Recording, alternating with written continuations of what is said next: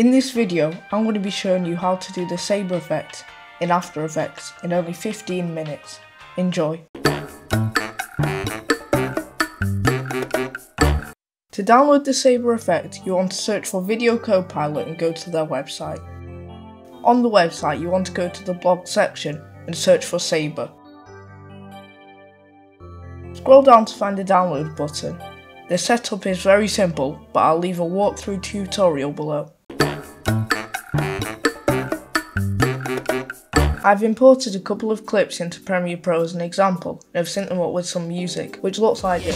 The sack black zero, I cut back reload, the casa amigos, the ganja pre-roll, where cash go, we go, was broke down below. I counted up my blessings and I'm straight from the ego. When record hit needle, my voice on kilo. To anybody hating, we say fuck you, CeeLo.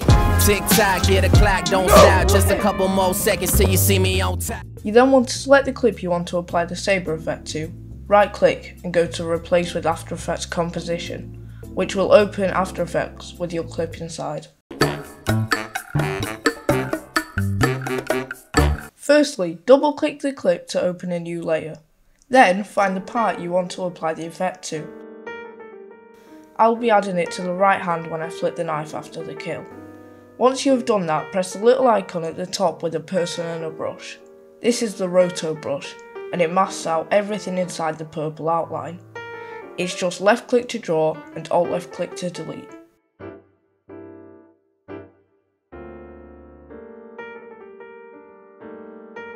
To change brush size, you hold and left click while moving the mouse up or down. So you want to create a purple outline around the hand and knife.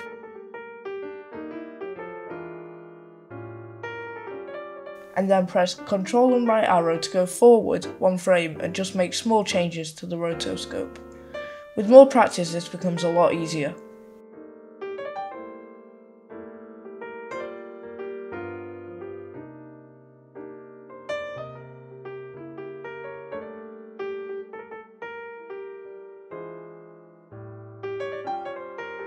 Once you finish rotoscoping, you want to find and click freeze. It will then cut out the unselected area, but this might take a while. After it's done, go back into the composition. You will find that the background has now been fully deleted.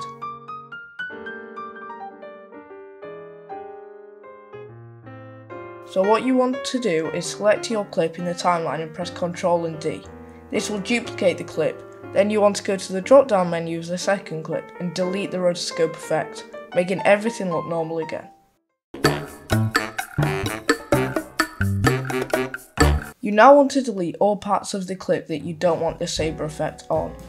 Then, making sure that the top rotoscoped layer is selected, go to Layer at the top left of the screen and find Auto Trace. Clicking it will open up this box. Leave all the other settings alone, but make sure Work Area is selected. After Effects will now apply the Auto Trace. It may come up with an error message saying not responding, but just leave it for a bit and it should work.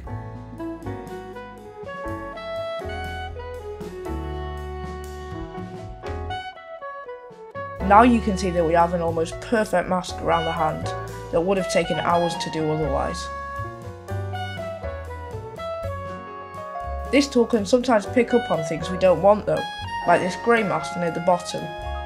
We just simply select all the points of the mask and press delete. Unfortunately, the yellow mask has selected something at the start and we can't just delete it because it's the same as the hand mask. Because the hand isn't on screen at this point though, I can just shorten the length of the clip. The end result should look like this.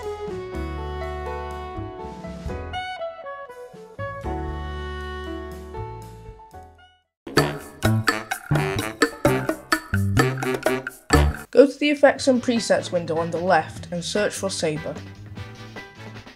Drag Saber onto your top clip and it should make everything go like this. In the Effects Control panel on the right, find Customize Core and hit the small arrow next to it. Then, under Core Type, change it from Saber to Layer Masks. After that, go to Render Settings and again press the drop down arrow. Change the Composite settings from black to transparent. And now everything will start coming together. As you can see, the effect looks really good, but towards the end it goes a bit weird and doesn't look right. To fix this, I'll simply go to transform on the top layer and make it so the opacity fades in and out.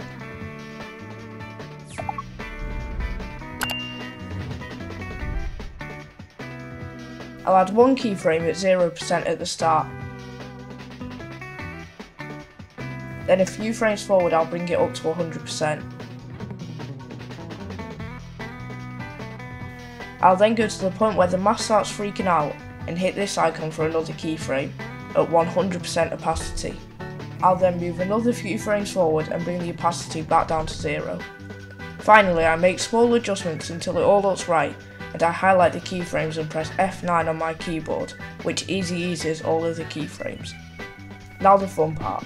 At the effects control panel and under Saber near the top, you can find the presets menu and select loads of pre-made presets. This is great because it means you can reuse this effect multiple times per video or montage, because there is such a diverse range of outlines to choose from. As well as this, Saber can be used on scopes, on text and on whole scenes, which is amazing considering it is free. For this example, I'm going to choose the mist preset and change the glow colour to purple to match the character I'm playing, and now the effect is complete. Back in Premiere Pro we can see the clip has turned pink, showing it is linked to the After Effects project, but in my experience I always find it safer to export the After Effects project because sometimes the links can break. To do this, go to File, Export and add to render queue.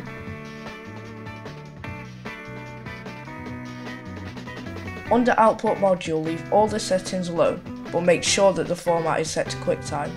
Then just output it to wherever you want and click Render.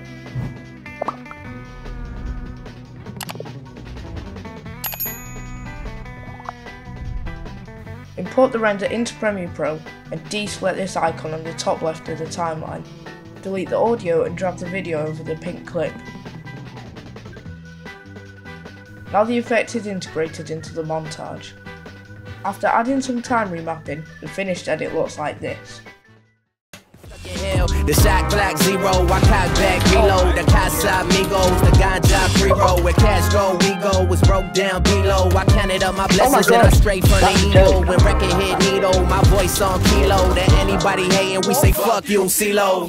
Tick tock, yeah the clock don't stop. Just a couple more seconds till you see me on top. As always, thanks for watching and don't forget to